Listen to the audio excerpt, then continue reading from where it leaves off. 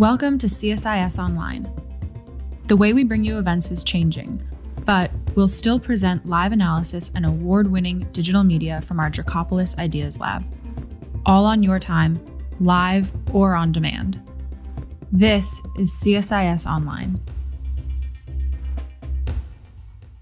We're very pleased to have a great keynote speech to start us off today, followed by an expert panel discussion. I should begin by thanking our sponsors. This event is made possible by support from the Foundation for EC Studies in Vietnam, the Embassy of Japan, the Embassy of New Zealand, and general support for CSIS. Now, I don't want to eat too much into the keynote that I know so many people want to see, so let me just give a brief introduction to our speaker, and then I'll step back and throw it to Assistant Secretary of State David Stilwell. So, David Stilwell is the Assistant Secretary for State for the Bureau of East Asian and Pacific Affairs. Prior to his appointment last June, he served in the Air Force for 35 years, retiring in 2015 in the rank of Brigadier General as the Asia Advisor to the Chairman of the Joint Chiefs. He previously served as a defense attaché at the U.S. Embassy in Beijing, among many other positions, and was most recently Director of the China Strategic Focus Group at the U.S. Indo-Pacific Command in Hawaii. Now, Assistant Secretary Stilwell is going to give us about 20 minutes of remarks or so, and then we'll move into a Q&A. The way this is going to work, because we have so many people on the call, is that I would ask you to type any questions you have into the Q&A function at the bottom of the screen, and then we will select as many as we can, try to get through as many as we can, and I will read them to the Assistant Secretary. So with that, Assistant Secretary Stilwell, the floor is yours. Thanks, Greg. Thanks for the kind introduction, and especially thank you for the opportunity to have this conversation following a very important announcement yesterday. I commend CSIS for regularly convening leading thinkers on Indo-Pacific and on the South China Sea in particular. Your work is an invaluable resource to all of us. This is a timely and important discussion. In recent months, while the world is focused on the fight against the coronavirus, the People's Republic of China has doubled down in its campaign to impose an order defined by might makes right in the South China Sea. Beijing is working to undermine the sovereign rights of other coastal states and deny them access to offshore resources that belong to those states, not to China. Beijing wants dominion for itself. It wants to replace international law with rule by threats and coercion. In recent months, Beijing has sunk Vietnamese fishing vessels. It sent an armed flotilla to harass Malaysian offshore energy exploration and wielded maritime militia to surround Philippine outposts. Beijing has further militarized its artificial islands in the Spratlys with new aircraft deployments. It has announced unilateral fishing bans. It has conducted destabilizing military exercises in the contested waters around these disputed features.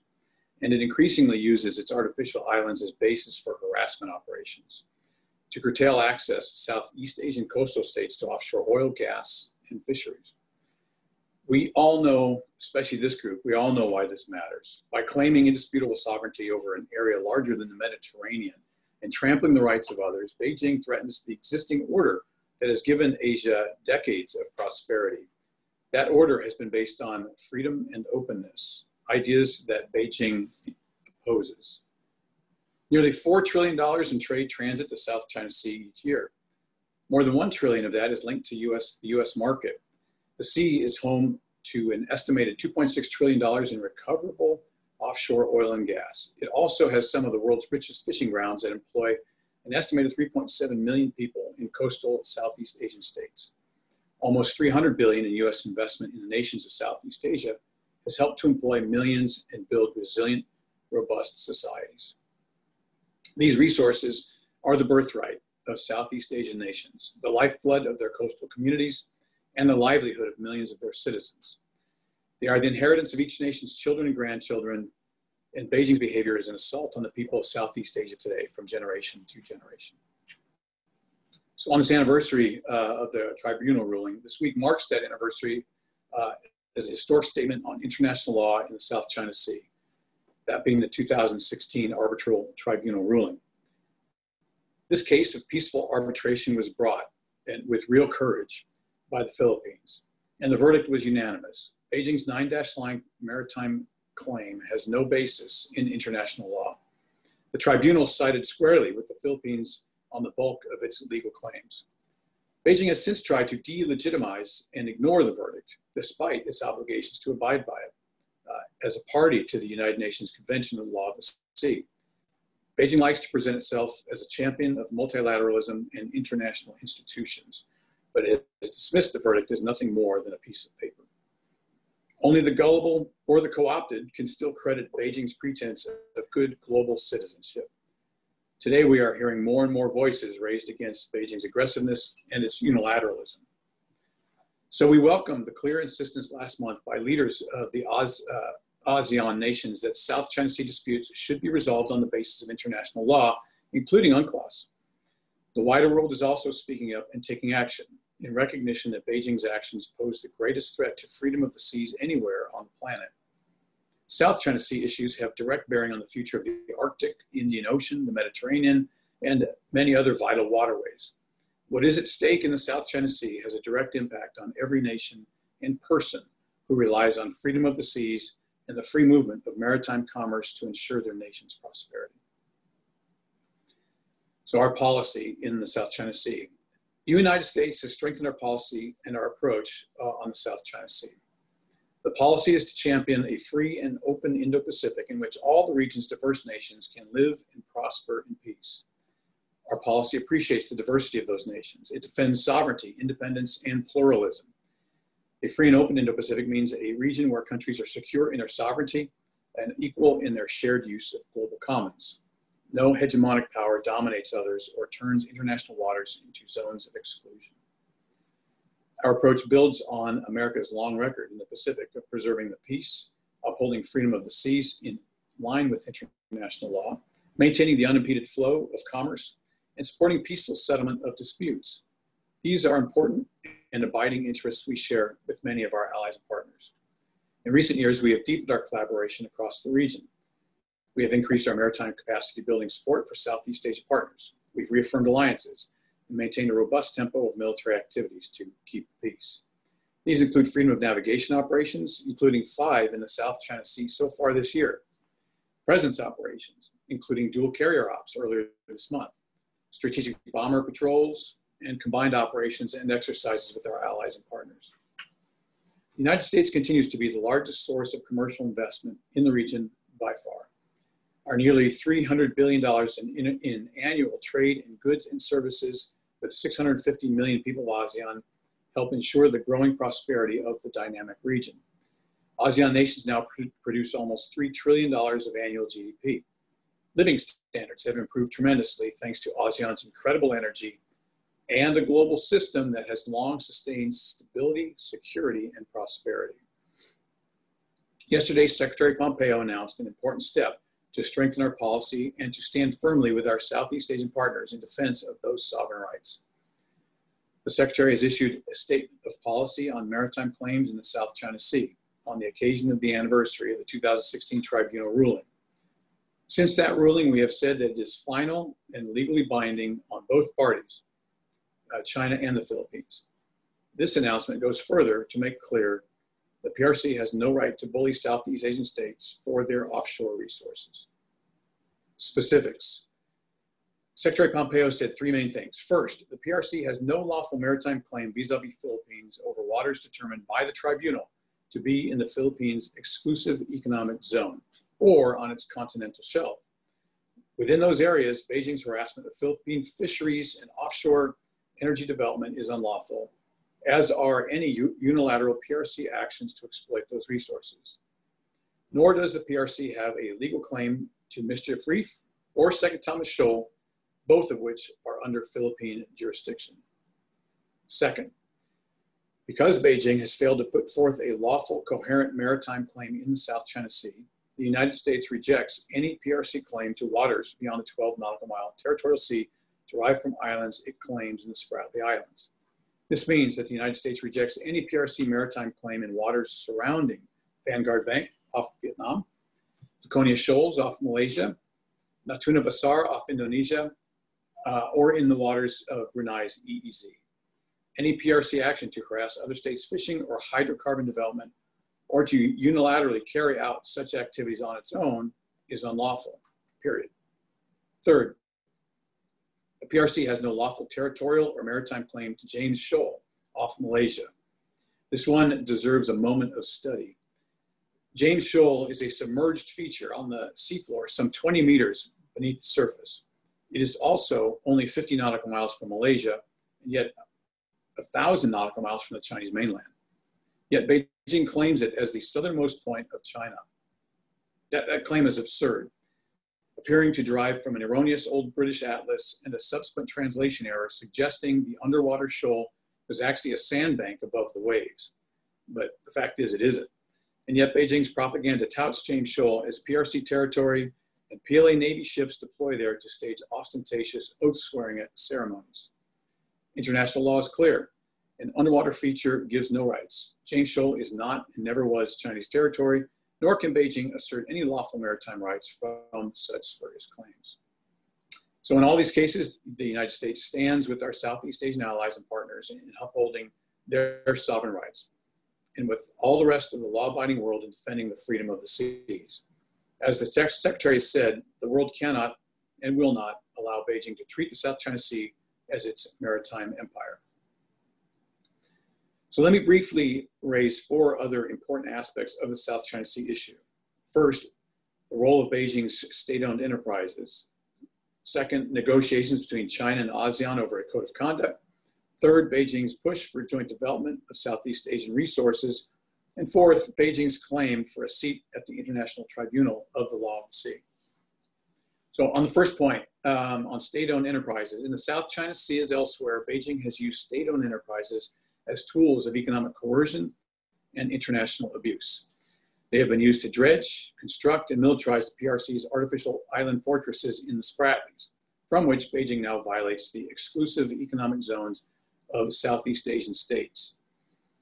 One of Beijing's leading infrastructure contractors that works all around the world, the China Construction and Communications Corporation, or CCCC, led the dredging for Beijing's South China Sea military bases, with terribly destructive effects on the maritime environment and regional stability. State-owned enterprises have been used as battering rams to attempt to enforce Beijing's unlawful 9-dash line. The China National Offshore Oil Corporation, or CNOOC, used its mammoth survey rig, HD 981, to try to intimidate Vietnam off the Paracel Islands in 2014. It is telling that CNOOC's chief executive touted the oil rig as, quote, mobile national territory, unquote. The implications of such a statement should give pause to every nation that relies on the freedom of the seas for prosperity and security. Other PRC commercial survey ships and rigs have been sent repeatedly into Southeast Asian waters in which China has no rights. Numerous PRC-owned tourism, telecom, fisheries, and banking firms invest in ways to enable Beijing's unlawful claims and bullying. PRC fishing fleets in the South China Sea often operate as maritime militia under the direction of Chinese military, harassing and intimidating others as a tool of violent state coercion. These state-owned enterprises are PRC instruments of abuse, and we should highlight their improper behavior. We should also shine light on how these companies operate around the world, including across Southeast Asia and in the United States.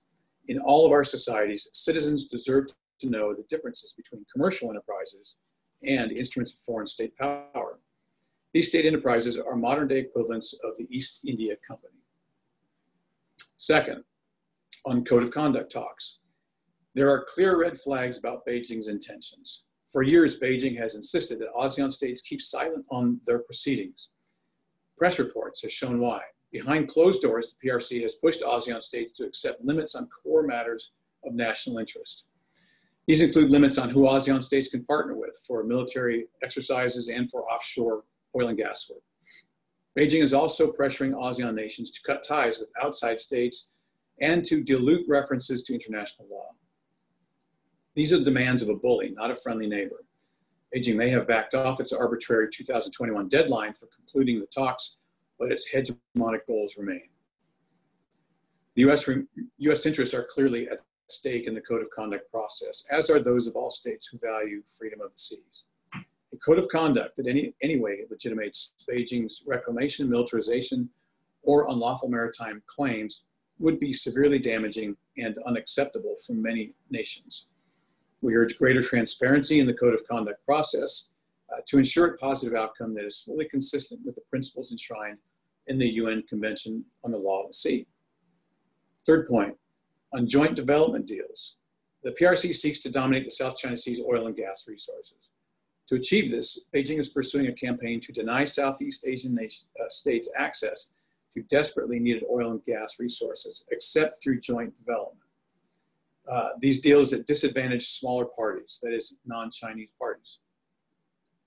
The PRC gamut works like this. By aggressively deploying military forces, maritime militia, state-directed oil rigs, and the like, Beijing tries to drive up risk for energy firms that want to operate in the South China Sea in hopes of pushing out foreign competition. Once accomplished, Beijing pushes other states to accept joint development with its own state-owned firms, saying, if you want to develop those resources off your coast, your only option is to do so with us. These are gangster tactics. The United States supports nations in standing up for their sovereign rights and interests, and in resisting pressure to accept any deal whereby the PRC pushes its way into a share of offshore resources that it has no right to claim. And then fourth, on the International Tribunal of the Law of the Sea, Beijing is running an uncontested candidate for the judge's position on this tribunal at an election currently slated for August and early September. Like the arbitral tribunal that ruled against Beijing in 2016, the International Tribunal is established under the UN Convention of the Law of the Sea. Electing a PRC official to this body is like hiring an arsonist to help run the fire department. We urge all countries involved in the upcoming International Tribunal election to carefully assess the credentials of the PRC candidate and consider whether a PRC judge on the tribunal will help or hinder international maritime law. Given Beijing's record, I think the answer is clear. So these are all lessons that apply well beyond in the region and well beyond into the Western Pacific. When Beijing uses coercion, empty promises, disinformation, contempt for rules, bad faith diplomacy, and other underhanded tactics in the South China Sea, it's drawing a playbook that it uses worldwide. We see it in the East China Sea and around Taiwan, where Beijing has expanded its maritime provocations and threatening sorties. We see it in the Himalayas, where Beijing recently took aggressive action on the frontiers with India. We see it along the Mekong River, where Beijing has used its massive cascade of dams to hold back water from downstream neighbors in Southeast Asia, contributing to the worst drought in the Mekong's recorded history. I urge everyone to read the recent report from the Stimson Center called New Evidence, How China Turned Off the Tap on the Mekong River. But Beijing's aggressive mode of operation is visible not only in other disputes over territory and natural resources. It is also visible in Hong Kong, very visible right now, where Beijing's new security law flouts its commitments under the Sino-British Joint Declaration of 1984, an agreement now derided by PRC officials as, quote, nothing but a scrap of paper. Just as they said about the 2016 arbitral ruling on the South China Sea. Aggressive behavior is Chinese general approach to international organizations. When the South China Sea came up at an ASEAN meeting in 2010, Beijing's top diplomat thundered at his Southeast Asian counterparts, quote, China's a big country, other countries are small countries, and that's just a fact, unquote. This sort of contempt helped explains Beijing's subversion of international institutions from the World Health Organization to Interpol to the World Trade Organization and beyond. A few years ago, many believed that Beijing's South China Sea abuses were mostly a local phenomenon, a kind of limited indulgence for rising power finding its way in the world.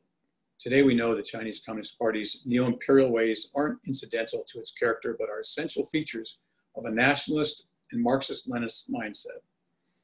Beijing wants to dominate its immediate neighborhood and eventually impose its will and its rules on your neighborhood too, wherever you may be. You could be a university student in Australia, a book publisher in Europe, or a general manager of an NBA franchise in Houston. You might work for an international hotel chain, or a German car company, or a US airline. You could be a 5G customer in Britain, or anywhere else in the world. Wherever you are, Beijing increasingly wants to stake claims, coerce, and control. By its nature, it cannot accept a pluralistic world with fundamental freedoms of choice and conscience. The South China Sea, then, is less a faraway exception and more a sign and a threat of how the Communist Party will seek to act, unless it faces resistance and pushback. So it is good to see a wide range of countries increasingly stand against Chinese abuses on a range of fronts, including the South China Sea. At the United Nations, a succession of formal declarations by Southeast Asia coastal states show a clear resolve to uphold international law and reject pressure to accept Chinese unlawful claims. These include Vietnam, Indonesia, and Malaysia in just the past few months. Likewise, the United States and other countries have raised concerns for the first time in the UN Security Council and the General Assembly over the dangers of PRC actions in the South China Sea. Australia, Britain, France, Germany, and India have all recently issued statements of unprecedented concern over South China Sea activities by Beijing that put regional stability and international law at risk. Meantime, we see promising new defense and security arrangements among allies and partners from Australia to Southeast Asia, Japan, and India. As mentioned, all leaders of ASEAN last month insisted that South China Sea disputes be resolved on the basis of international law, including UNCLOS. So I will close by citing the statement put out Sunday by the Philippines on the 4th anniversary of the Arbitral Tribunal ruling. Quote, "The arbitration case initiated and overwhelmingly won by the Republic of the Philippines versus the People's Republic of China is a contribution of great significance and consequence to the peaceful settlement of disputes in the South China Sea and to the peace and stability of the region at large. The Arbitral Tribunal's award of 12 July 2016 represents a victory, not just for the Philippines, but for the entire community of consistently law-abiding nations." Unquote. For our part, the United States is resolved to protect our vital interests and those of our allies and friends. We are building our military capabilities. We are vigilant. We are exercising and operating wherever international law allows. We are strengthening ties with our friends. We stand ready to help bolster the military capabilities of concerned nations. We support multilateral diplomatic efforts to resist PRC encroachments, and we are providing economic options to underscore that nations need not depend on initiatives from Beijing that are fundamentally predatory. The community of law-abiding nations will indeed stand together for a free and open South China Sea, a free and open Indo-Pacific, and a free and open world. I thank you for your time, and I certainly welcome your questions. Thank you, Assistant Secretary Stilwell. That was an extremely helpful discussion, I think, especially for this audience who have been hungry to hear more after the new policy position yesterday. I just want to throw out one question, and then I'll get to the queue, which is filling up quickly. A lot of the chatter I heard last night were from journalists and experts saying what exactly is different about this than prior U.S. policy, because it's clear, but I think for a lot of folks, this was implicit in the U.S. position before. How is this an important shift? I would say primarily that we're no longer silent on the maritime aspects of the UNCLOS ruling. We acknowledged it, but then we didn't actually make any policy statements or adjustments on it. And so what has changed is that the U.S. has made a very more active statement as to what this actually means. Those 3 points that I laid out, that the Secretary pointed out yesterday, on, again, specific maritime claims that have been debated. And fortunately, claimant states and the ASEAN writ large have also taken a more positive approach to their own sovereignty, their own exclusive economic zones and the rights that derive from those. And so that's the point, is where those overlapping claims exist, we're stating that we side with international law and that we are working with those allies, partners, like-minded, not just in the region, but everywhere else to support that. Thank you. All right, let's hop into the queue, which I can already tell we're not going to get to all these questions, but I'll try to bundle some and we'll get through as many as we can. If anybody is going to add an additional question, I'd ask, please identify yourself and your institution. I should have said this in the intro, and I'll do my best to guess for those I recognize. Let's start with Bonnie Glazer, my colleague here at CSIS. Bonnie asks, what will the shift in U.S. policy announced by Secretary Pompeo yesterday enable the U.S. to do that it previously was not able to do to push back against Chinese harassment and intimidation of its neighbors? Well, for one thing, we're no longer going to say that we're neutral or we take no position on these maritime issues. And so when a drilling rig is planted in Malaysian waters or in Vanguard Bank in Vietnam waters or Philippine waters, we can actually then take a positive statement. And there are physical demonstrations of support, and you've seen those from the Defense Department in terms of increased presence, fawn ops, recently carriers. Those are things we can do, but I'd like to take everybody off of that. You know, going back to my previous life, yeah, I mean, that's how I saw demonstrations of support.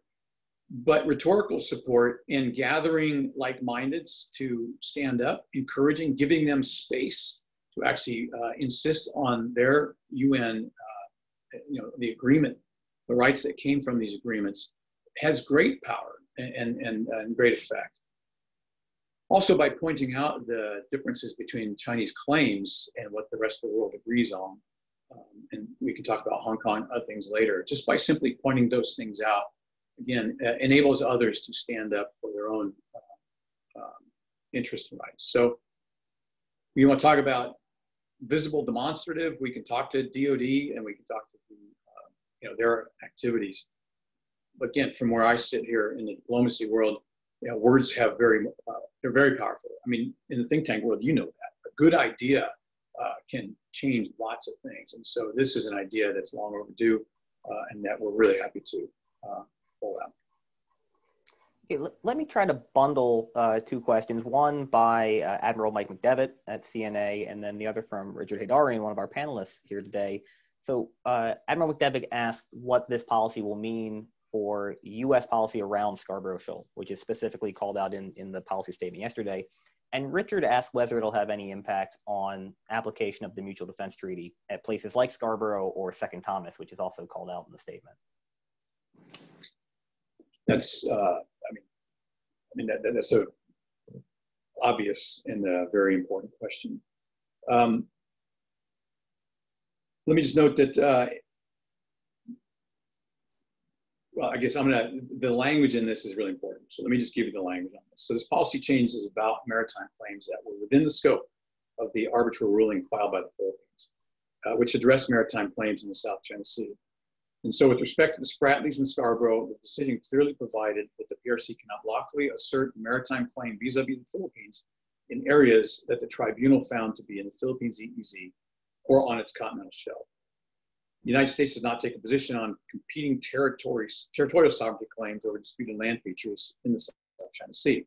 However, we have made very clear our opposition to any PRC harassment of the Philippines or any other nation in the South China Sea.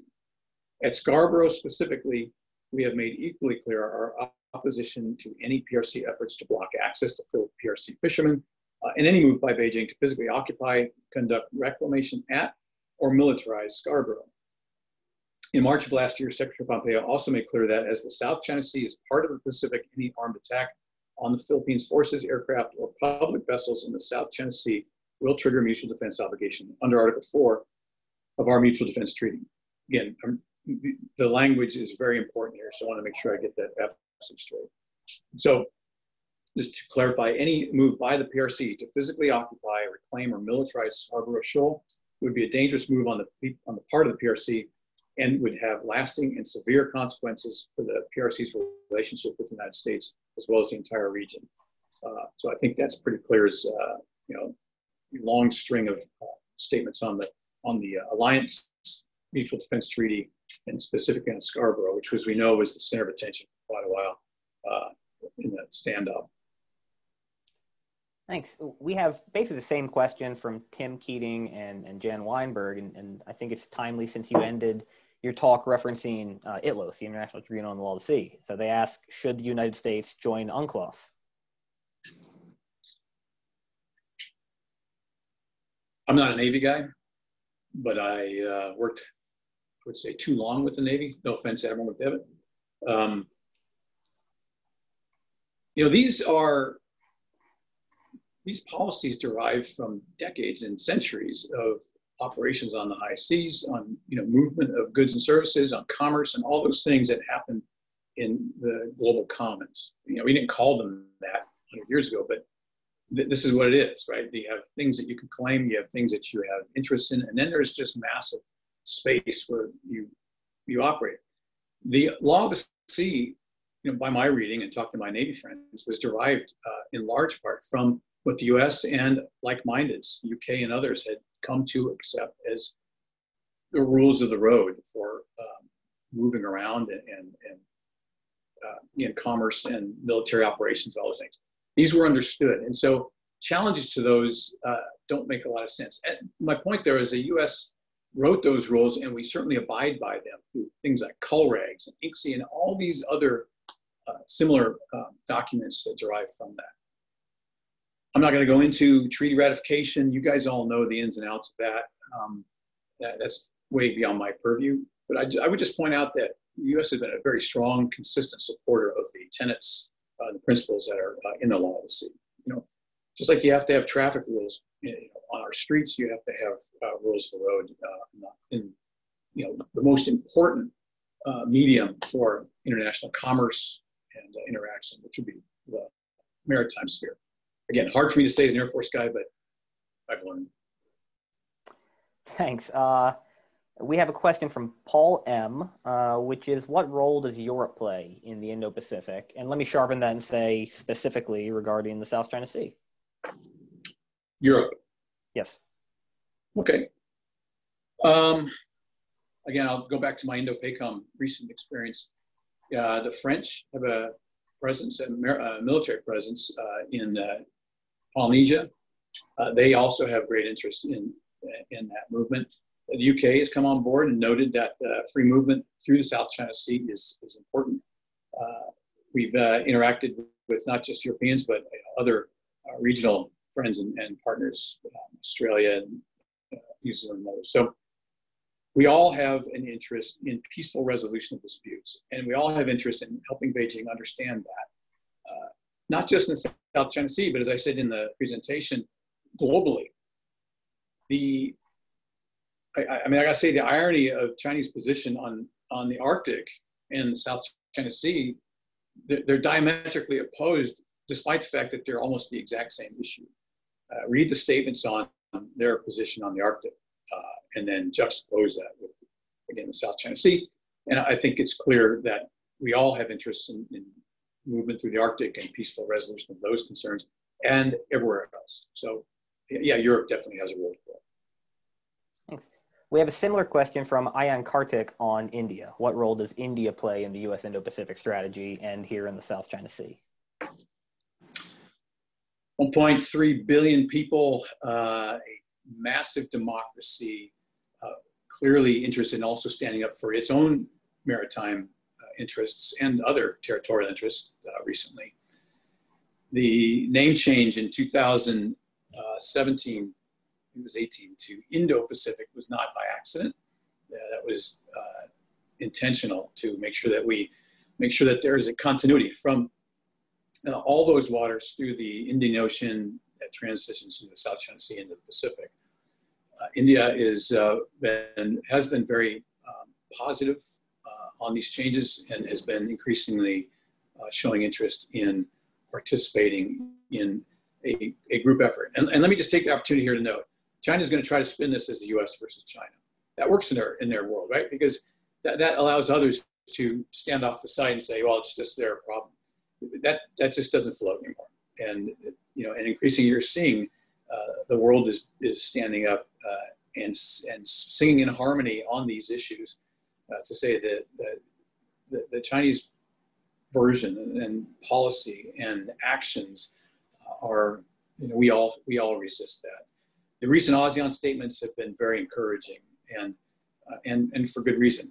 So standing together on this will send a very clear message in Beijing that, look, all we ask is that you live up to your commitments on the UNCLOS, on the Joint Declaration, on the WHO, WTO. I mean, the list goes on and on. You just can't sign papers and then walk away from them. You can't take the short-term, virtue of being a signatory and then ignore it.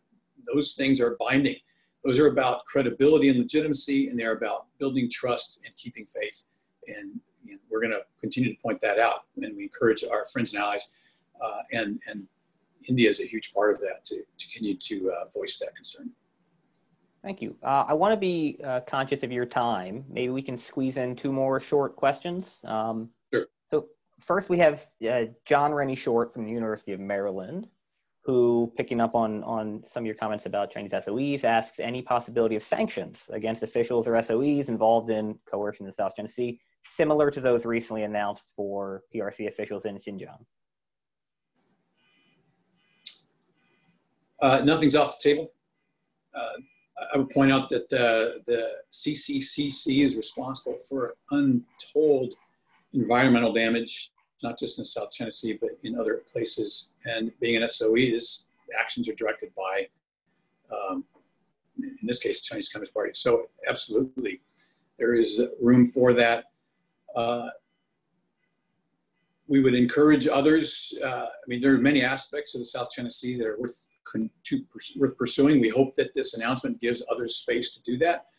I really hope that the folks that are very interested, rightfully so, in the environmental damage, I mean, on a massive scale of undersea reefs, fisheries, and all those things would, find their voice and also resist this sort of activity. It hasn't, it can't continue.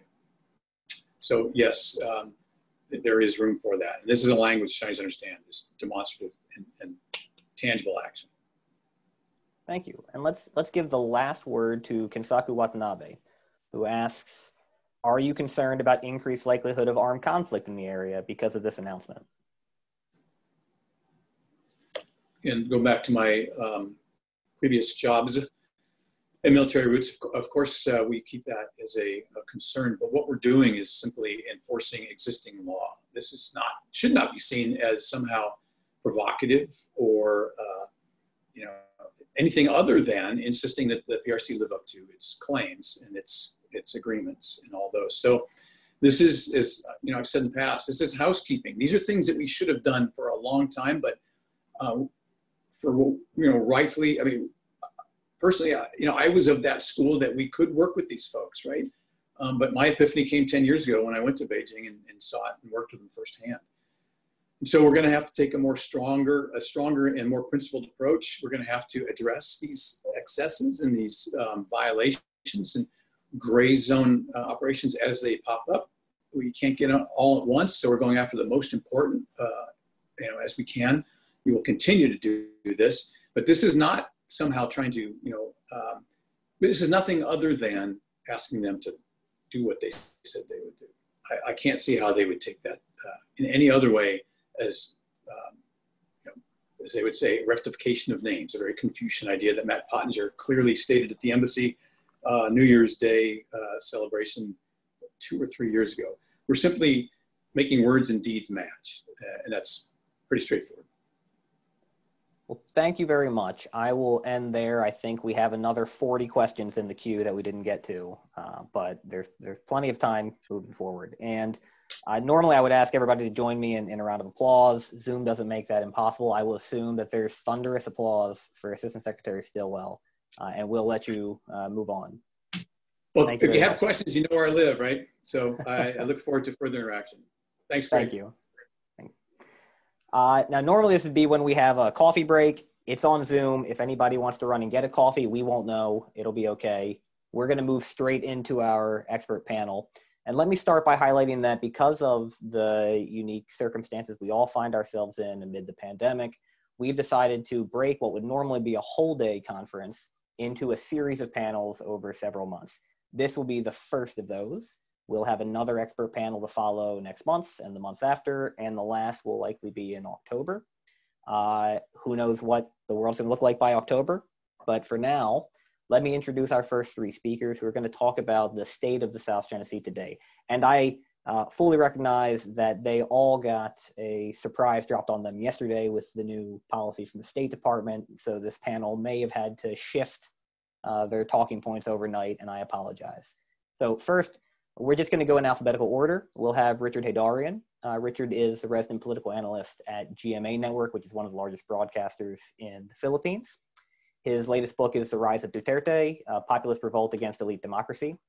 Richard previously taught at De La Salle and Ateneo de Manila University in Manila and was a research fellow at National Chengchi University in Taiwan. Then we'll have Dr. Nong Hong. Nong is the executive director and a senior fellow with the Institute of China-America Studies in Washington. She's also a research fellow with the National Institute for South China Sea Studies in Hainan.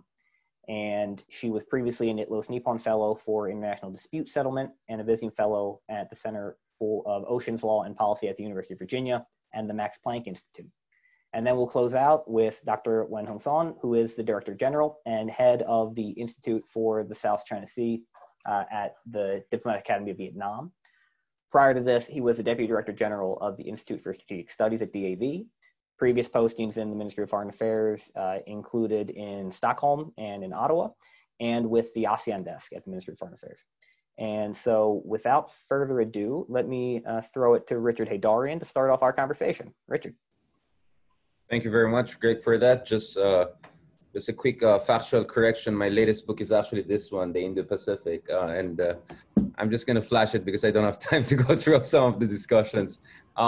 First of all, I'm glad to be back again and to be the inaugural speaker of the inaugural series of the inaugural webinar on the South China Sea conference with the CSIS.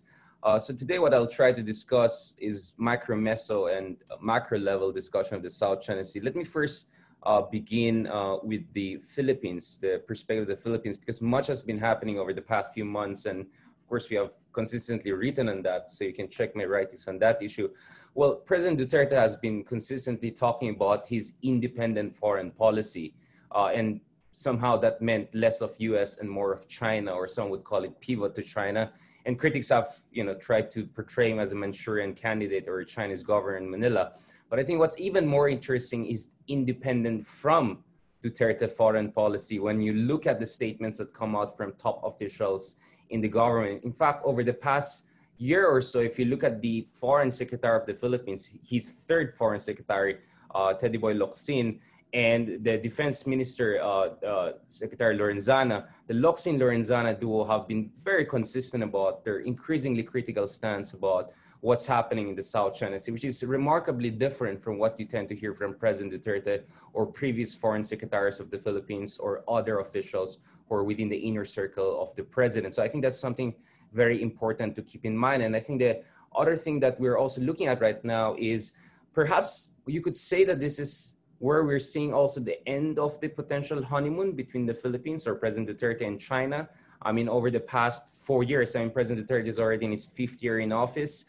China's promises of large-scale infrastructure investments, so far as I check, there are 0 Chinese infrastructure, big-ticket infrastructure investments in the Philippines. President Duterte was hoping to get major concessions from China in the South China Sea, particularly in the Scarborough Shoal, including hopes for getting some sort of a marine sanctuary and other sorts of concessions to allow for the Filipino fishermen to have easier access to the lagoon. But things have not been going well. And if you follow the news, last year, of course, during the Reed Bank crisis, you had a suspected Chinese militia ramming into a Filipino fishing vessel, and almost more than 22 individuals, Filipino, almost died, if not for the Vietnamese fishermen who happened to be illegally within our waters, but good enough they were able to save our folks.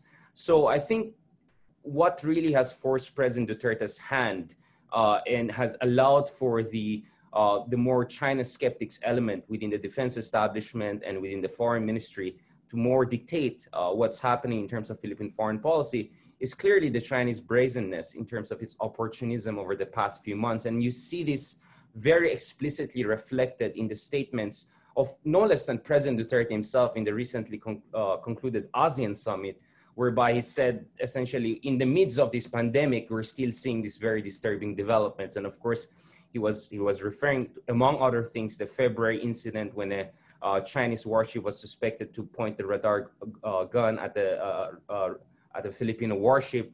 Not to mention, interestingly, the Philippine Department of Foreign Affairs in April released an unprecedented solidarity statement with Vietnam when a Vietnamese fishing vessel was suspected to be sunk and 2 others apprehended by the Chinese Coast Guard vessels. That was unprecedented. If you just look at the tenor and cadence of the statement, I've never seen anything like that coming out of the Department of Foreign Affairs. And then over the next few weeks, you have Secretary Locsin tweeting, kind of like Trump, in the most provocative way possible, threatening China with the severest consequences if they threaten the Philippine interests in the area. So I think those are very interesting things to keep in mind, that instead of an independent foreign policy whereby we're moving away from the United States, you see more independent from Duterte's China-leaning rhetoric policy when it comes to Philippines' actual predisposition on the ground. And it's actually what's fascinating right now is, as everyone knows, in February, President Duterte made that unilateral decision, potentially unconstitutional because he didn't get the say of the Senate on this issue, to get rid of the visiting forces agreement. And the VFA with the US is extremely important because it's the software that allows for the hardware of our mutual defense treaty to apply, because it provides the legal framework for large-scale entry of American troops in and out. Now, President Duterte reversed that decision towards early June. And obviously, you cannot separate that from what's happening there in the South China Sea. So over the next days, you saw the Philippine ambassador to the United States, you saw Secretary Locsin, you saw many top officials in the Philippines making it very clear that the developments in the South China Sea were a major driver of that decision. Up until today, it's already July, middle of July, I've not heard from President any major statement on that issue. So that's something very interesting, because that decision was supposed to be upon the President's instruction. So we're not really it's hard to understand what's going on, but it's most likely a situation where the President's hands were forced by elements within the government who are saying, we cannot this is the worst time to initiate a strategic divorce with America, just when we're facing these kinds of unprecedented crisis and threats also in the South China Sea. And that brings me to the second issue. You see, of course, there's been a lot of criticism of President Trump and the Trump administration on so many levels. But I think the fact of the matter is that many people have underestimated how there has been an improvement in terms of American commitment to its allies, especially on the South China Sea question over the past few years under the Trump administration. We see that, over the past 6 months, the US has conducted more FONOPs than 3 or 4 years under the Obama administration. And Greg and we have been all arguing that, of course, FONOPs alone is not enough, but it's necessary as part of a bigger package of constraining China's worst instincts. We have also seen that foreign military financing to the Philippines actually doubled under the Trump administration. But I think most importantly, and this is where the Pompeo statement didn't come as complete shock to us, we don't see it as a kind of a cynical ploy during an election when Trump wants to look good by bashing China. We see it as a very much logical progression in terms of the increasingly tough stance of US in the South China Sea. And I think from the Philippine perspective, what really caught our attention was last year during March, during a press conference that Secretary Pompeo made in Manila, and he made a detour from the visit in Vietnam during the summit between Trump and Kim Jong-un. He made it very clear, and this is the first time. I didn't see this in the documents during the Carter or Clinton administration, but definitely not during the Obama administration and Bush administration. He made it very clear that the Mutual Defense Treaty will not just apply in the vague sense of the Pacific waters, but in the South China Sea. And he, and later on Ambassador Sung Kim to the Philippines, also made it very clear that the Mutual Defense Treaty will be applicable and activated potentially if the Philippines' aircraft, vessels, and soldiers in the South China Sea, in the disputed areas, come under attack by a third party. That was the most explicit expression of commitment we have seen from America since, the Mutual Defense Treaty was signed, or at least since the South China Sea disputes have become so heightened. So I think that was a huge ramp up in American commitment. That's why I really paid attention to the Pompeo statement. And what really caught my attention was, it was not so much the rejection of China's claims, which is nothing new. I think ASEC Stilwell was correct on that. But it's like how it implies that the US is effectively supporting the Philippines' claim, for instance, to the Mischief Reef and Second Thomas Shoal as an extension of the Philippine continental shelf, right?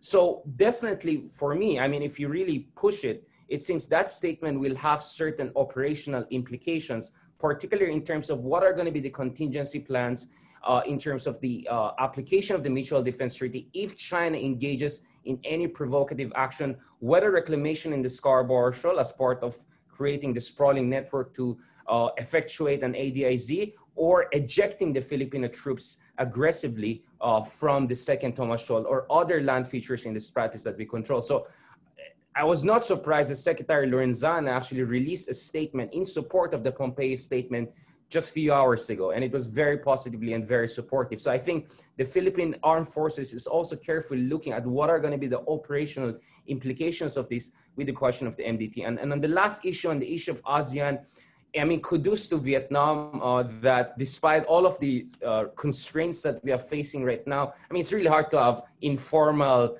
you know, buddy talk over Zoom or webinar, not to mention their concerns about privacy and everything like that. But if you look at the statement that came out of ASEAN, the latest ASEAN statement on the South China Sea issue, I think this is the first time where we see that the ASEAN made it very clear that only UNCLOS will be the sole legal basis for the resolution and management of the disputes.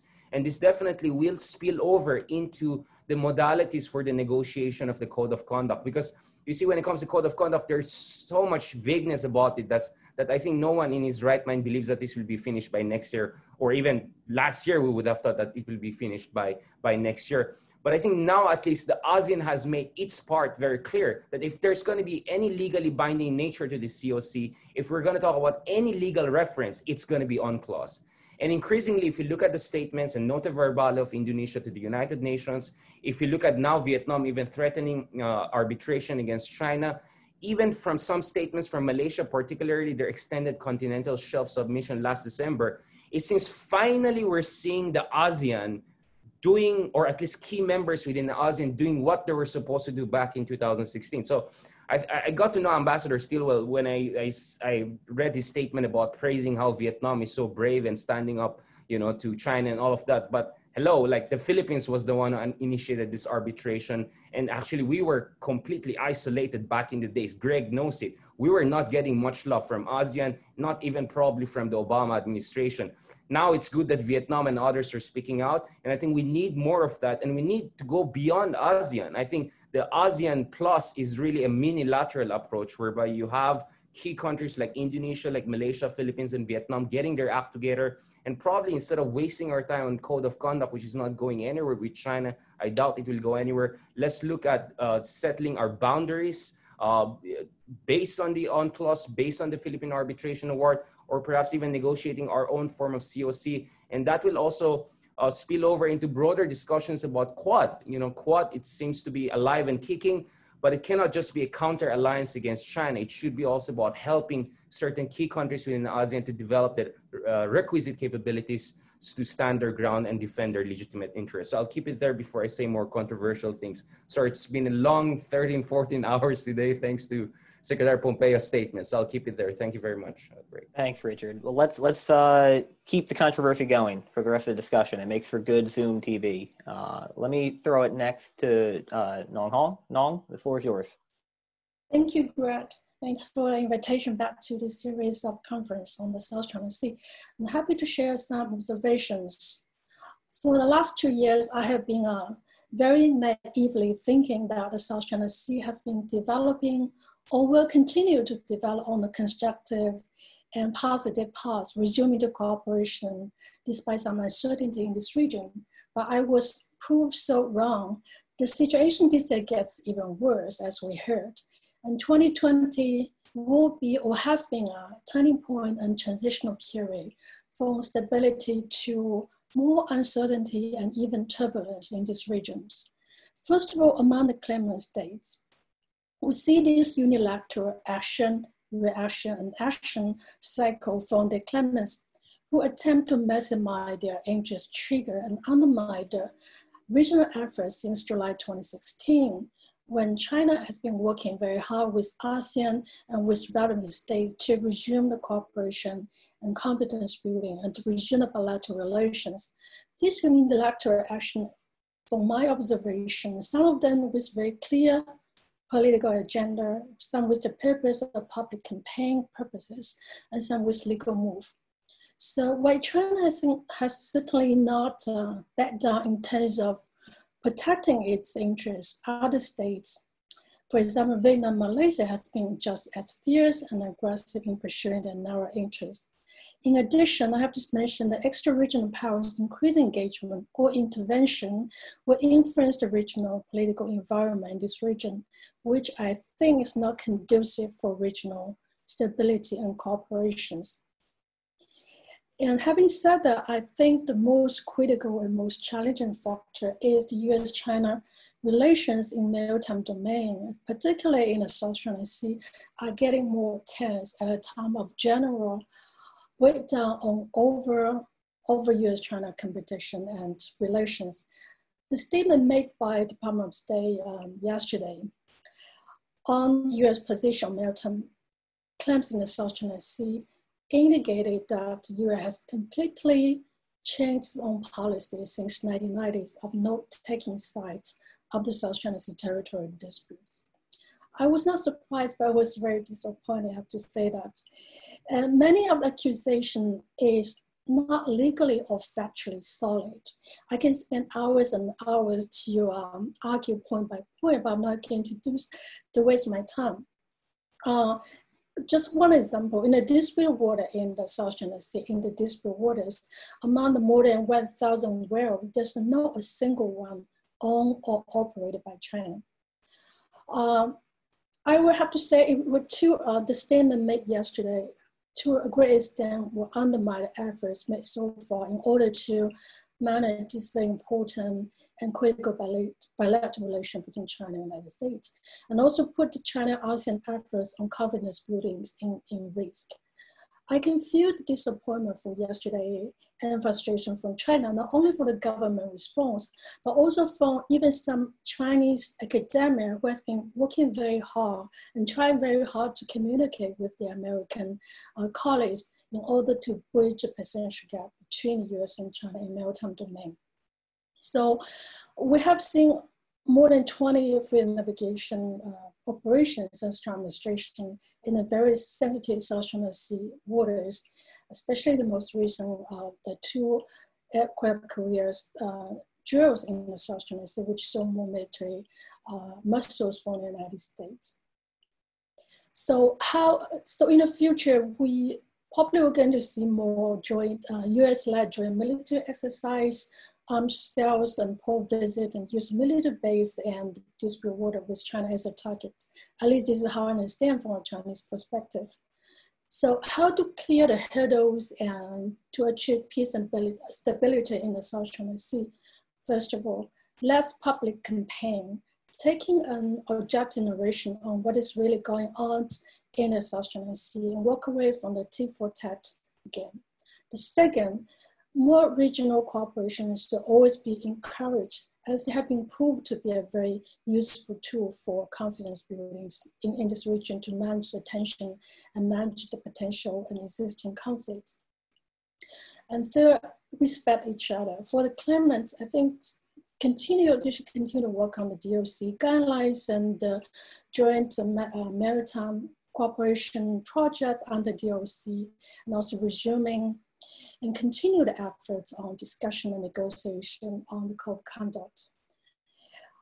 Between claimants and non-claimants, I would say the coastal states' rights and jurisdiction should be respected on a single standard basis.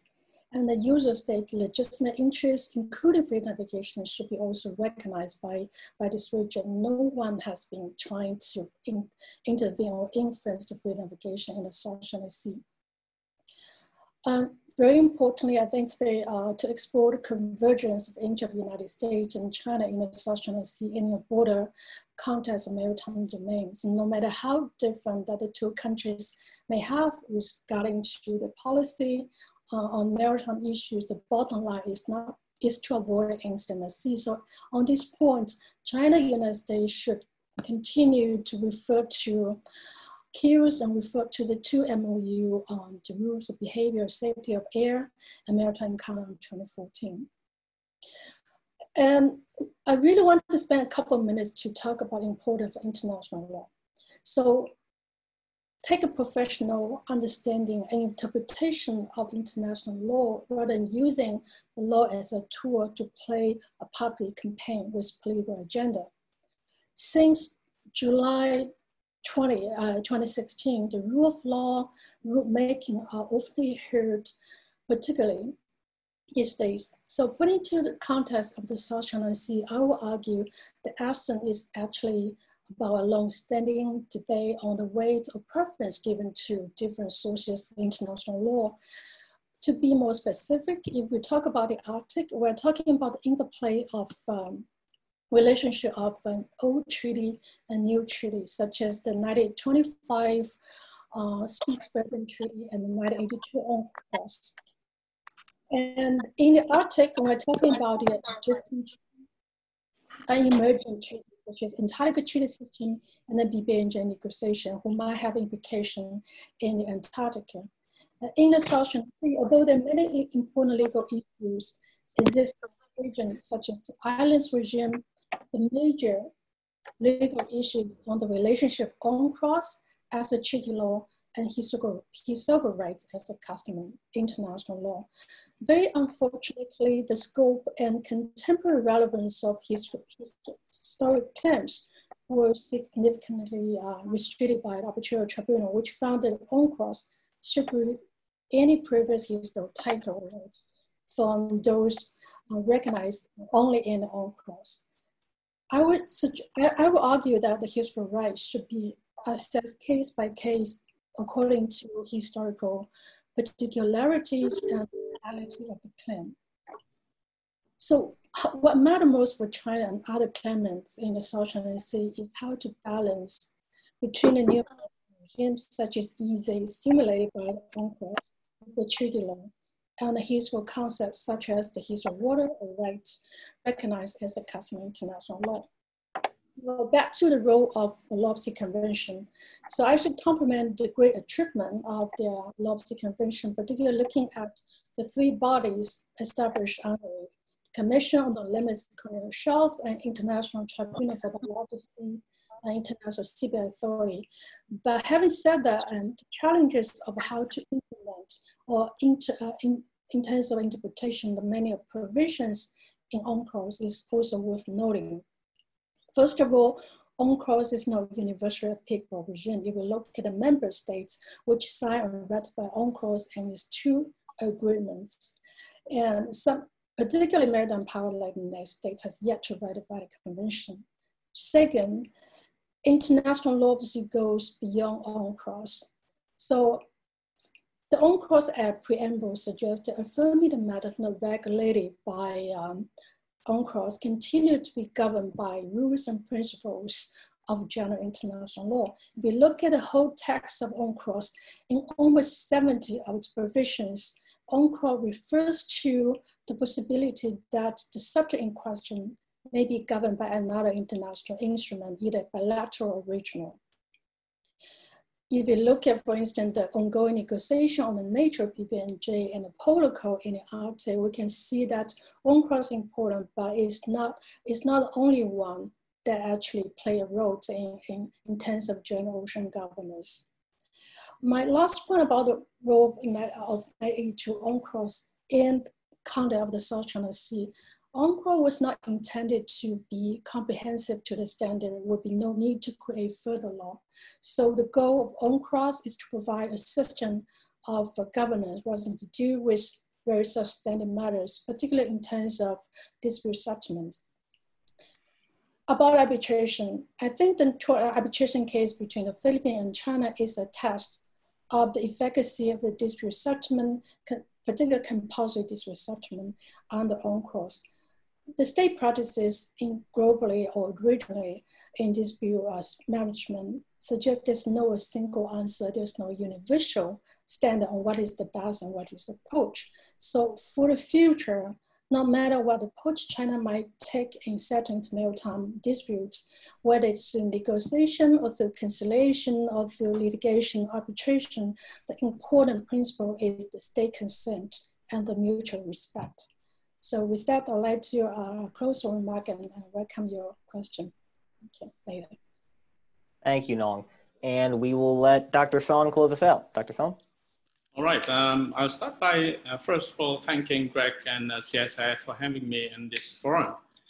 The South China Sea for over the past 6 months has been affected heavily by COVID-19. And the overarching questions all of us are asking in the region is how is this COVID-19 going to impact or affect China's foreign policy, especially in the foreign policy. And a major concern has been that China would be taking advantage of the vulnerability of countries in the region in the fight against COVID-19 to push ahead with its assertiveness and its presence in the South China Sea. And a number of China's activities in the South China Sea early on in the year, towards at least March or April, will confirm this fear from Southeast Asian countries. Later on, the fear of China's might be taking advantage of COVID-19 to expand the South China Sea is further expanded into the fear that rising nationalism within China is encouraging China, or is causing China not only to expand in the South China Sea, but also to all of its periphery. And this is further elaborated by a number of hotspots arising from not only Taiwan, Hong Kong, but also India and East China Sea. And so this rising fear in Southeast Asia and South China Sea coastal state, that whether by design or by accident, China is expanding and is increasing its assertiveness in the South China Sea. Now, what's noteworthy is that despite knowing this concern and despite Southeast Asians on a number of occasions raising this fear towards China, China is not doing anything or not doing enough to dissipate the fear in Southeast Asia about its increasing assertiveness in the South China Sea. And that is one of the reasons why you've seen very strong reactions from Southeast Asian countries towards the South China Sea from the beginning of the year. And most noteworthy is what I call a non-verbal battle at the UN. You see a number of Southeast Asian countries for the first time, especially South China Sea coastal states, have been expressing themselves more clearly, explicitly or implicitly, aligning themselves with UNCLOS and especially the tribunal's ruling. While the Philippines, for the first time after 3 years, have been very expressively supportive, reviving literally the tribunal's ruling.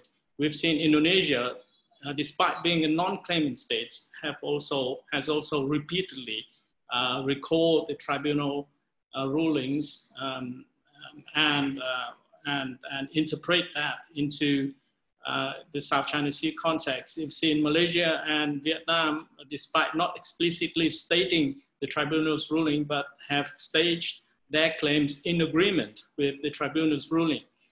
We've seen even Singapore have recalled the tribunal's ruling in its defense ministers at the Munich Security Conference earlier in the year. And later on, Singapore has been facilitating the tribunals, the law of the sea tribunals, by facilitating or by servicing it should it decides to operate in the region. So a number of countries are finding their own way to align themselves with the law of the sea and with the tribunal ruling. And that is very significant. And that leads, of course, naturally to the ASEAN statement, ASEAN summit statement, for the first time reiterating UNCLOS as the sole basis for the maritime entitlement of countries in the region, as Richard earlier pointed out. This is a very major development in Southeast Asia's attitude towards the law of the sea, as well as the South China Sea. And I would say a very important milestone despite how you judge ASEAN's statements or attitudes towards the South China Sea. Now this comes the US position on the South China Sea. We've seen the US for the first time submitting or expressing its position clearly to the UN by its diplomatic notes to the UN earlier in the month. And then you've seen Mr. Pompeo's statement last night, and just now, Mr. David Stilwell.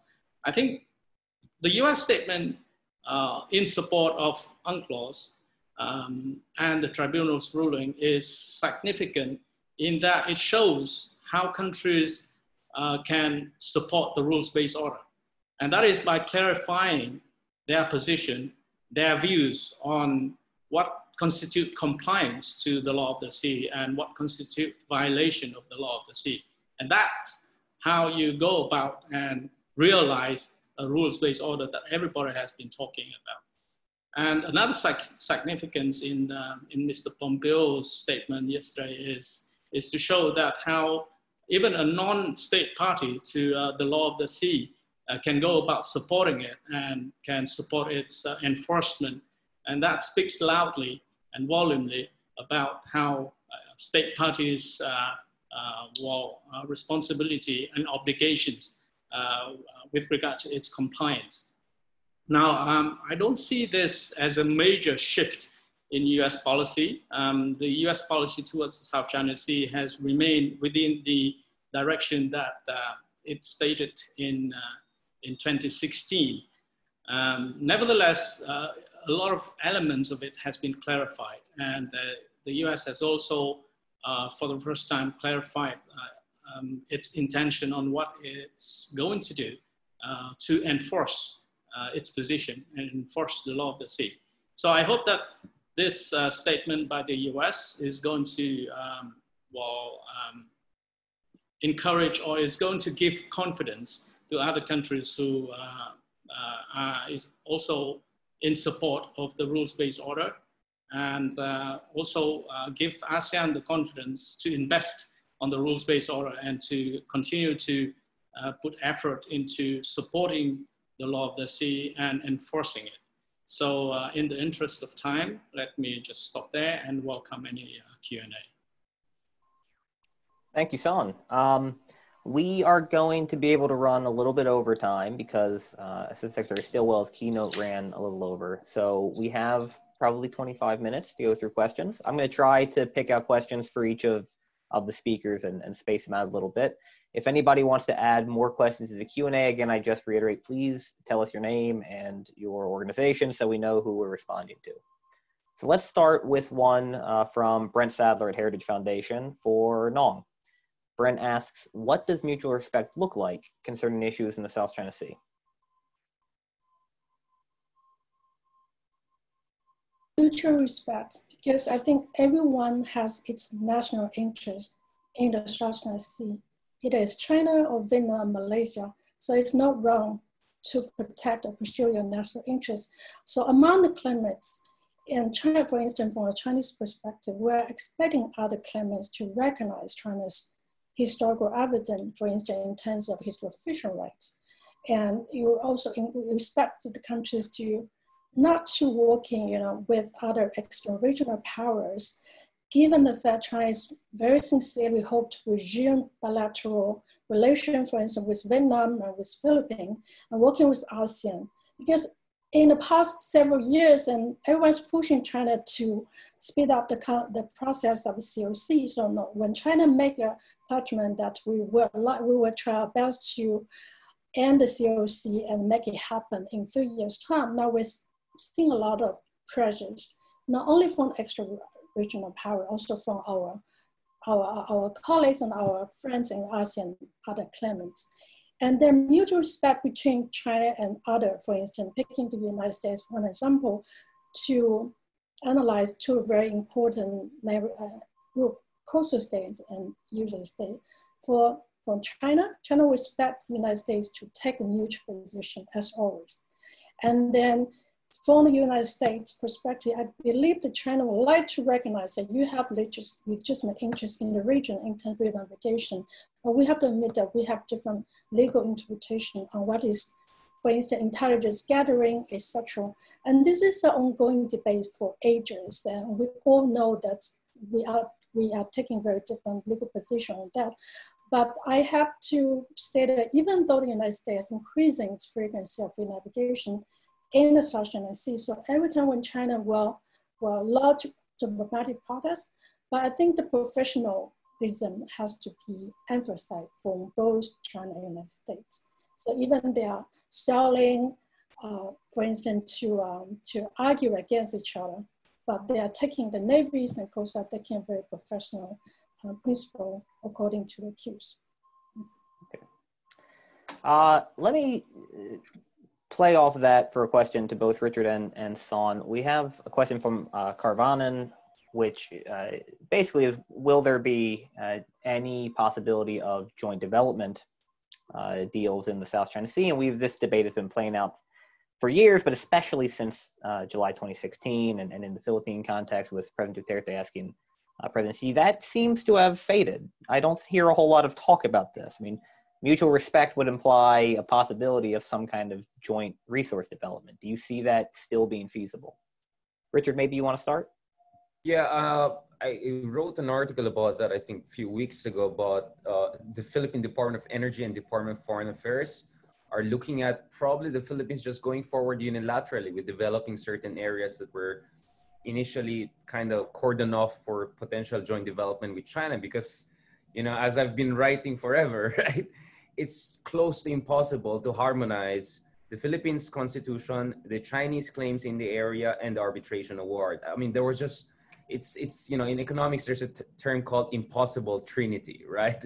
And I think it could have gone a situation whereby the Philippines would have violated its own initiated arbitration. And with now the Philippine government finally, after 4 years under Duterte, really bringing down the gauntlet and saying that this is final and binding and that China has to comply with it, I don't see how they're going to work around that. And I don't think President Duterte has the time to change the constitution, which he was hoping to do earlier. Right now, they have passed certain executive orders in order to make it easier for us to do something like a JDA minus, you know, some other kinds of exploration activities and all. But I think it's just a tinderbox. It's a legal and political tinderbox. A year from now, the Philippine election is going to start. This morning, we had a conference whereby the latest SWS survey came out, and it looks really bad for China. And it looks bad for anyone who's pro-China in the Philippines. I mean, the vast majority of Filipinos are blaming China for the COVID-19. They want accountability on that. And even larger number of Filipinos want the government to take a tougher stance in the South China Sea. This is just a political reality right now. Now, the JDA would have been very important, and I think President Xi Jinping was hoping to sign something concrete back in November 2018, but there was so much pushback internally within the Department of Foreign Affairs. You had no less than Foreign Secretary Locsin coming out and saying, there were some pro-China guy pushing us to sign something. Guess what? We're not going to do it. So, you know, they were taking the issue out into the public, right, in order to embarrass the more China-friendly elements within the government. Now, that would have been important if China really signed some sort of a preliminary agreement to a JDA, because my sense was, since the Philippines is also overseeing the ASEAN-China negotiations, particularly the Code of Conduct, as the China-ASEAN country coordinator, I think the two could have been tied, because it would have been easy for China to say, hey, look at it, us and the Philippines, who had all of this arbitration award, we solve our problems harmoniously through this joint development agreement. Maybe this is a model for the rest of the ASEAN when we negotiate the Code of Conduct. That possibility seems to be out of the window right now. So I think, so it seems our skepticism had some basis, but then again, you can have a plot twist next year if the Philippine government gets desperate and wants to sell out everything to raise funds to deal with the economic hemorrhage. But so far, it seems our prognostics have proven correct, that the obstacles, legal and political, will be just too much for even someone like Duterte to climb. Son, it's been complicated in the Vietnamese context, because not only do you have the standoff over Rosneft last year, you had Malaysian drilling in waters also claimed by Vietnam through the 2009 extended continental shelf. Is there any possibility, in your perspective, of Hanoi forging ahead with some kind of joint development deal? Well, it's not a question of if, it's a question of how and where. Vietnam has never ruled out joint development as a possible way out for the South China Sea dispute, and it is obliged to, by UNCLOS, to come into provisional arrangements where there's overlapping claims. But it's the question of how. How do you want to define the area where to jointly develop resources? If China insists on its position that the sovereign is mine and let's go and jointly develop the resources, then that would be a condition that Vietnam is never going to accept. So we have been keeping an open attitude towards joint development and try to identify the area with China for possible joint development project. And that area, in our part, has to be a really disputed area where the really disputed area means that it is defined under UNCLOS as a legitimate area of claims under UNCLOS. And if there is an overlapping in the claims there, then that could be a possible area of joint development. But if China has no legitimate claims in the area, then that is not a legitimate area for entering into joint development. In fact, Vietnam and China has gone into a very fruitful joint development project in the Gulf of Tonkin, and that is because both are based on legitimate rights based on UNCLOS. Vietnam has also gone into joint development successfully with Malaysia, and that's because it's based on UNCLOS. So we just try to come to the same approach with China, but unfortunately, so far we have not been successful. Thanks, Son.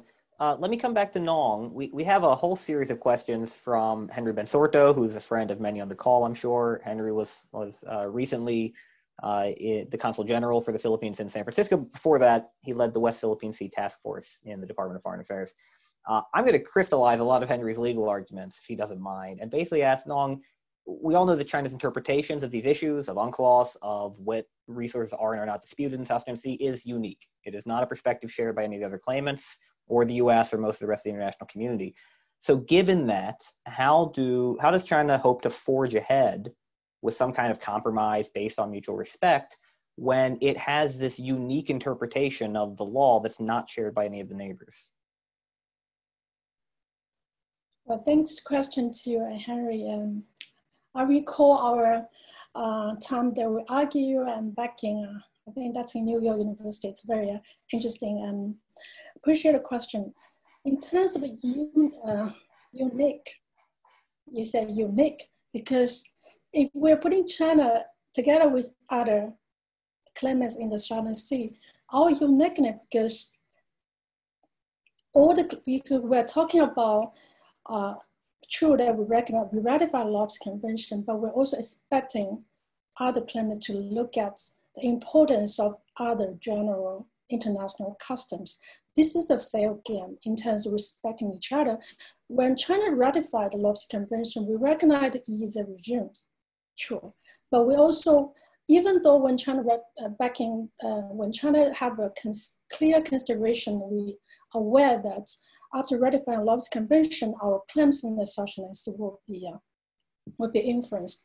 But still, China is working very hard to make many international legislation in accordance with international law. But in terms of uniqueness, we're talking about a balanced game.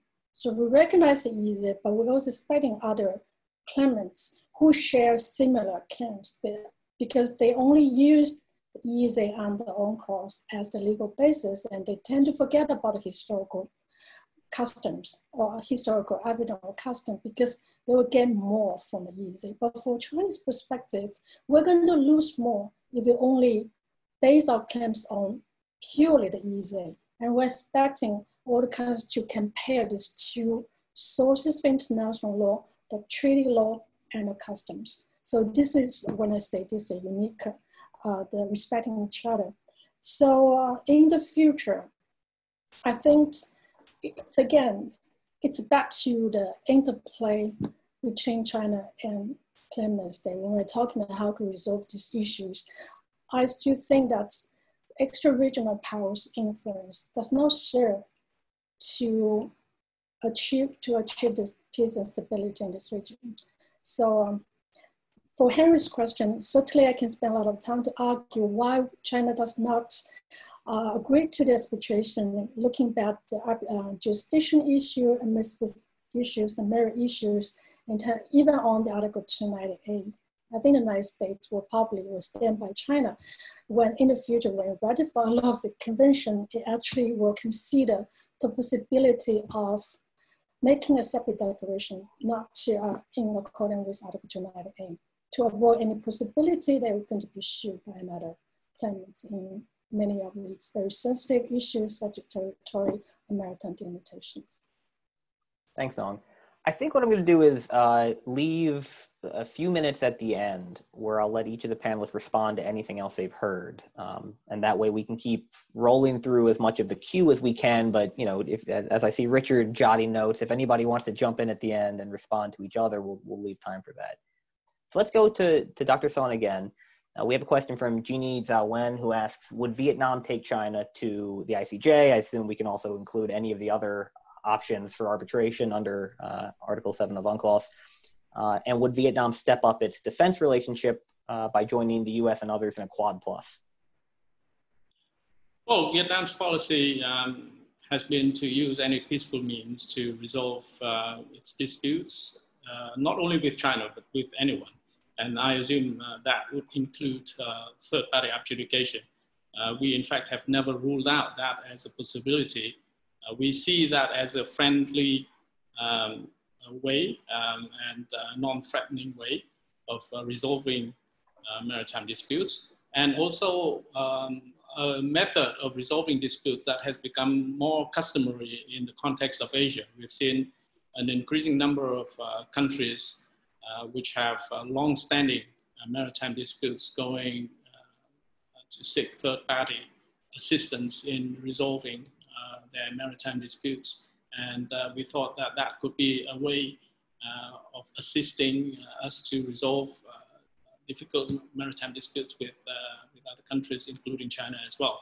So that stands as a possibility, but whether we are going to use it, when we are going to use it, it's well, a political decision that I'm not able to answer. Whether we will enter into defense cooperation with other countries in the region, why not? Well, defense cooperation with countries in the region is a normal thing. And Southeast Asian countries have been cooperating with Japan, with Australia, with the US, much more ahead of Vietnam. And so Vietnam see that as a viable option as well. Now the thing is, Vietnam prefers to enter into cooperation in a multilateral context and for peaceful reasons, and that is to well, support the capacity building, and the capacity is to enforce law and not against any country.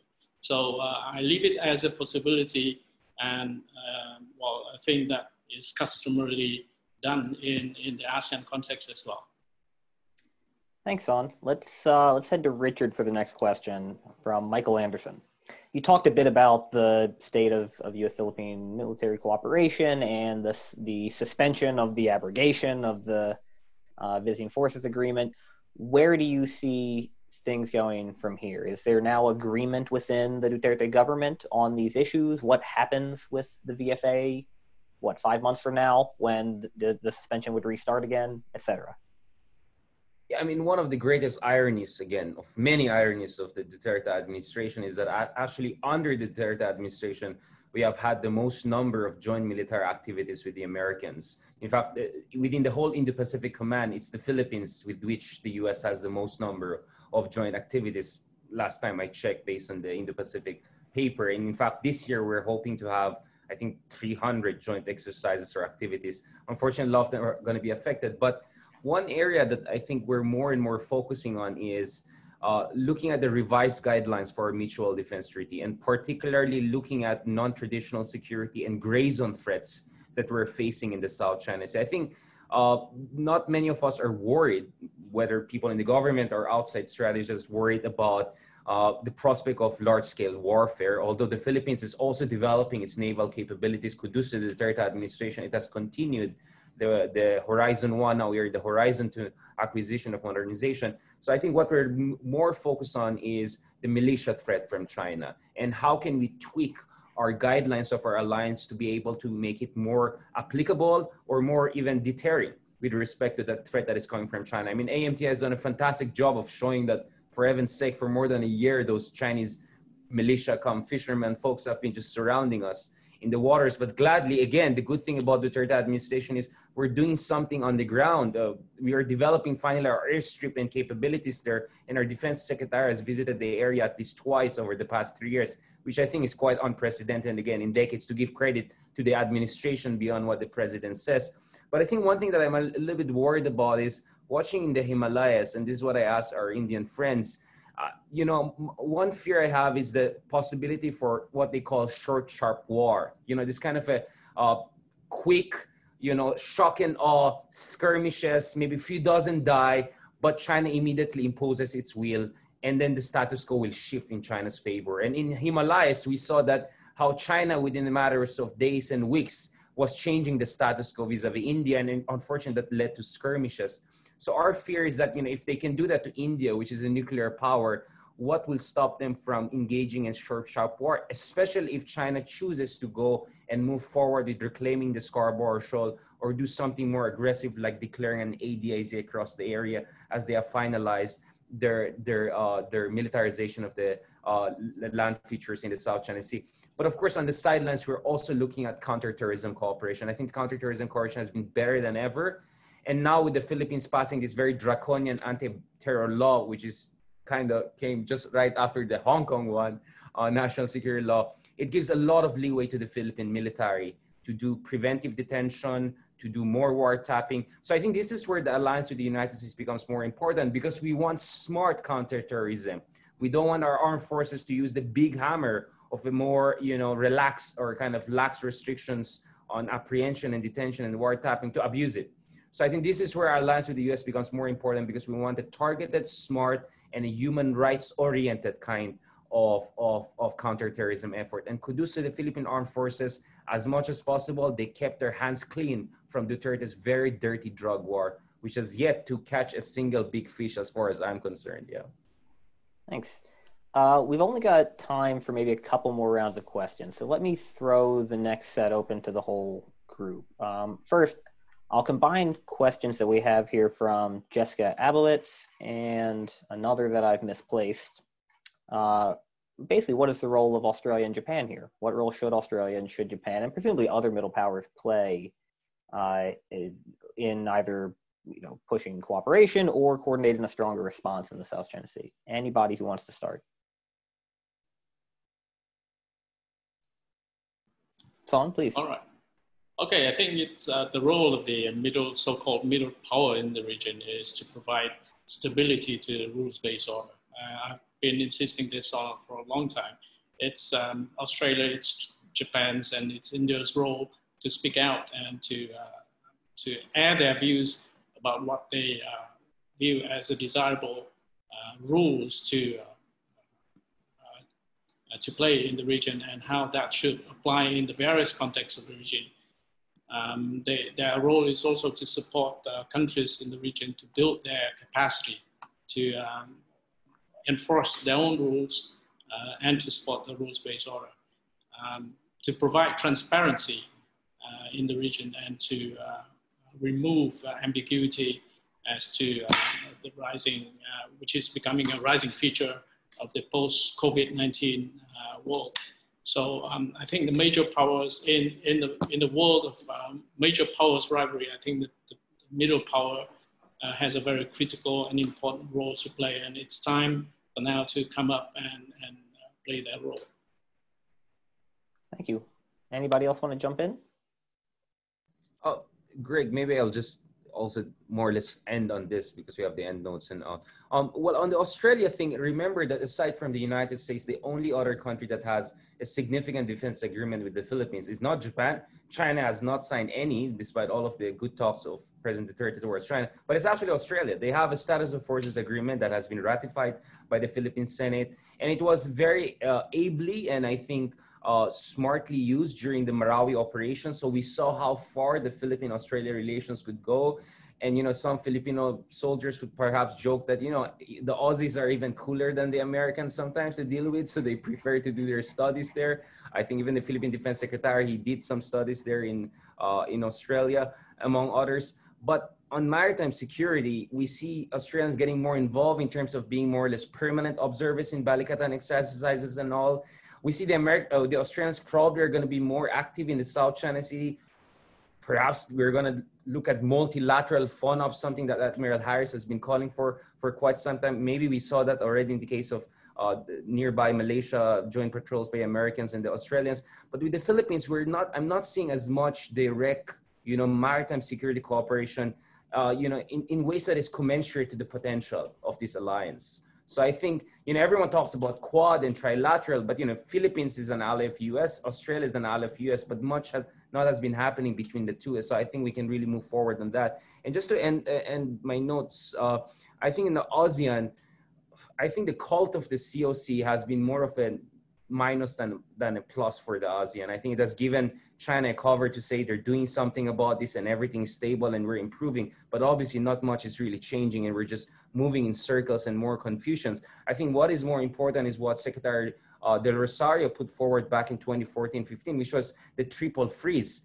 There's no point in negotiating about territory or maritime disputes or even managing those disputes if one country is really changing the facts on the ground like crazy, right? And what Vietnam is doing in terms of reclamation and militarization is nothing compared to what China is doing, which is like NBA level compared to what Vietnam is doing. What we need is a freeze on further militarization, on further aggressive naval exercises, on further provocative action by paramilitary forces, militia forces. I think that is what the ASEAN should really focus on, freezing the situation first before we can properly talking about the rules of the road or even ambitiously a legally binding code of conduct. So I think it's impossible to talk about a code of conduct or legally binding code of conduct while the facts on the ground are changing on a daily basis at the expense of smaller countries.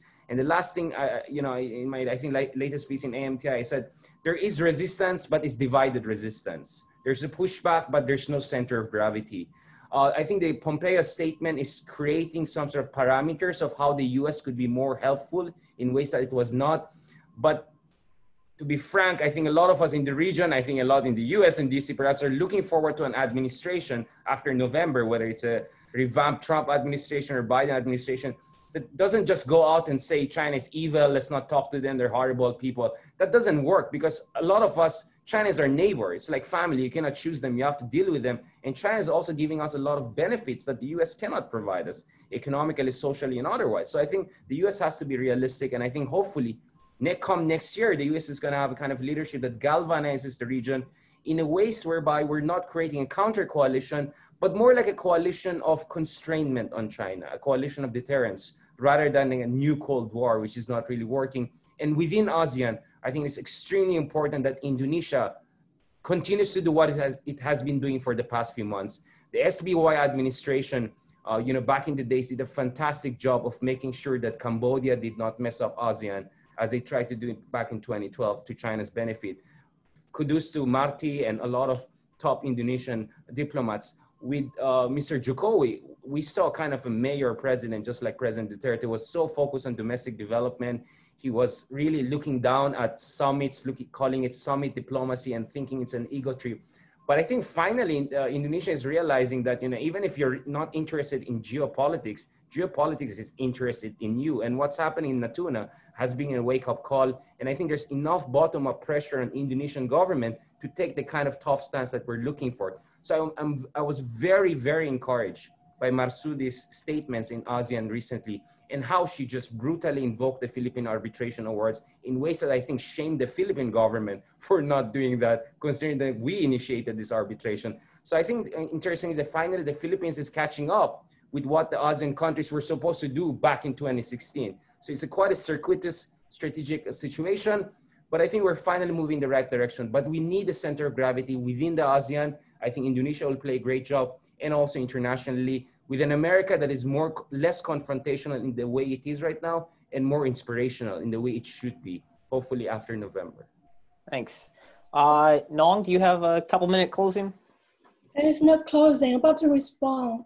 I want to share what is really in China's mind in terms of what is the role for Japan, Australia in the South China Sea, depending on how you narrate, how to picture the agenda from Japan or Australia. Certainly if we are talking about Australia and Japan's input in terms of capacity building to enhance the non-traditional maritime security in the region, then this is very helpful.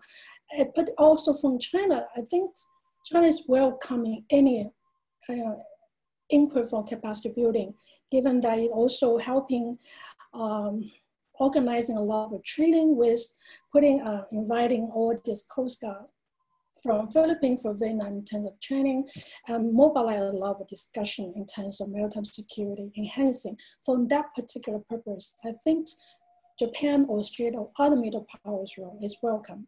But putting into another token, if you picture the agenda or purpose of Japan, Australia's engagement in this region is targeting in China, is enhancing its partnership with, for instance, with Vietnam, with Indonesia, with China as a target. And that is a very concern for China.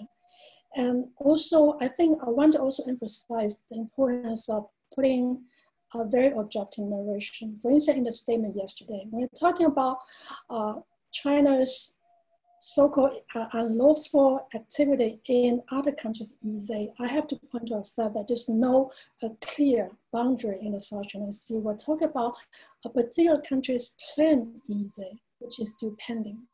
So I think that's what I'd like to end up my remark, to be more objective and in a more taking a very single standard narration about many of the legal and political issues. Thanks, Dong. Son, did you have any final word? Well, throughout the day, I don't hear any objections to ASEAN service to the region. And in 2 weeks' time, we are going to have the ASEAN Regional Forum, the ASEAN meeting, and so on and so forth. So I hope that everybody is going to come into the ASEAN gathering, whether online, most likely it's going to be online, in support of ASEAN, and in particular, if everyone can support ASEAN's achievement in its latest chairman's statement on the part of recognition of UNCLOS as an important role to play in setting the order in the South China Sea, then give ASEAN that support and adopt it as an ASEAN Regional Forum statement or East Asia Forum statement. That would be a very solid support to ASEAN and also to multilateralism and to the rule of law in the region. So I call on everybody's support to ASEAN in the upcoming meeting. So let me conclude there. Thanks. Well, that should be about it. It's almost 11 p.m. for Richard. It's almost 10 p.m. for Son. And I think Nong and I both probably need more coffee here on the East Coast. So thanks to everybody who showed up. We still have more people on this call than could have fit into the conference room at CSIS. So I call that a success. And we will have this video cleaned up and posted within a day or two on csis.org and YouTube. So thank you, everybody. Stay safe. Thank you, Greg. Thanks, Nong. Bye, Richard. Good Thanks, evening. everyone. Thanks.